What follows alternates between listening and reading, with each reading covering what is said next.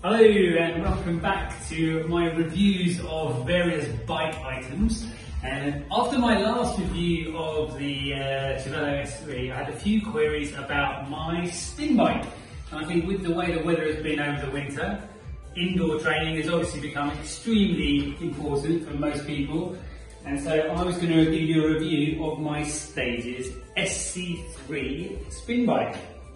So I have used one of these for a couple of years now. Actually, I used it in my gym for probably about a year or so over in London at H2 clubs, and I really liked it. So after a bit of discussion, and my wife was quite keen on getting a spin bike, so obviously I decided to buy it for her. And I got the Stages bike second-hand off eBay. So how does it work? So it's actually really adjustable. It's got a power meter on it, and I'll just show you all of these things. So over here, first of all, we've got the saddle. You just undo one of these knobs and then pull it backwards and forwards. Lovely. And then obviously you've got this, so it goes up and down, so I can monitor on the back. It's got some sizes and stuff, so I can make sure I get it into the right position, lock it in. And then we have up here the same thing for the handlebars, backwards and forwards. There we go. And then we've got something here that goes up and down. So you can pretty much get into your position. And importantly, down here are the pedals and the power meter. So here we can see Stages. So this is a Stages power meter. Commonly used on a lot of people with bikes and stuff. It's very accurate in my opinion.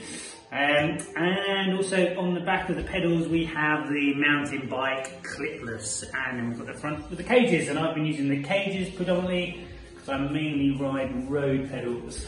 And here, last but not least, is the important painometer. This basically, you make it harder or you make it easier. It also has a sprint shift, so you can make it harder very quickly by going like this. It takes you up about 100 watts, up again another 150 or so watts. So it gets you up there quickly instead of just pedaling around like that.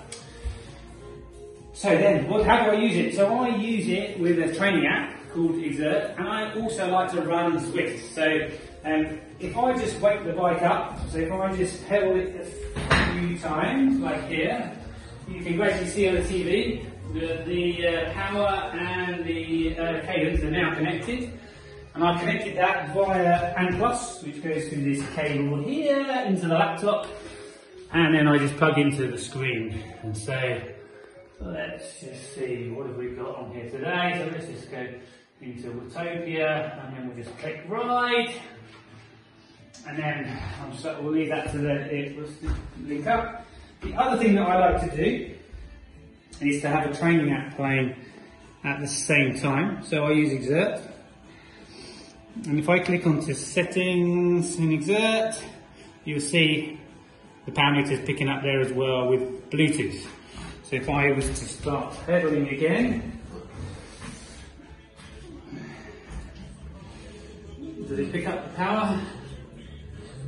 So then we go back. So now I go back to that, and then I've got the cadence is picking up there as well.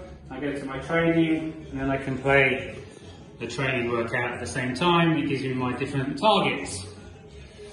You can see, I get on the bike now.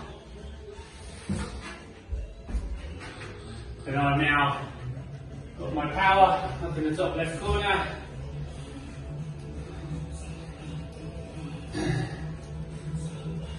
And then that's how it works. So what are the advantages of this? So this means that I can basically change the height and the way the bike rides for other people in the house. So it's not just me that's using it, so which is quite a benefit. The feel of this bike, in terms of the road feel, is superb. And I've ridden the watt bike, I've ridden lots of trainers, but I have to say, this just feels really smooth, and it's just a really nice bike to ride.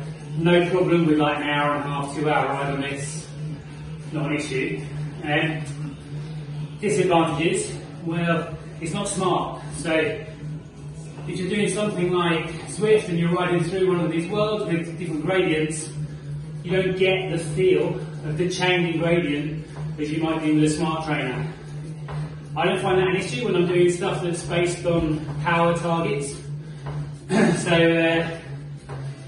it's not too much of a problem, but if I'm racing on Zwift, then I don't get the same kind of feel as to the drafting, as to the changes, the grading that you might do with a smart trainer. So it might make that a little bit harder, but it's not too bad. Overall, I'm super pleased with it. Stages SC3, definitely a thumbs up from me.